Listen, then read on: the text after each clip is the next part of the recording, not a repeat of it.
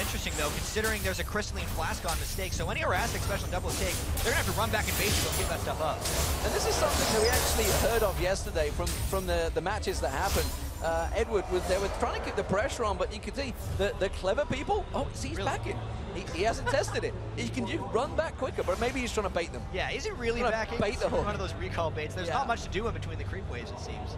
Already popping the flask as well on MiSTakE, so they're just trying to keep topped off as they keep going in. The back and forth only, but we have to remember the CS count in this as well. Oh, wow. Little aggression there. That's going to make these guys have to play back. Chawy might be trying to bait something here, because if we look at the summoner spells too, there's a whole bunch of barriers, and he'll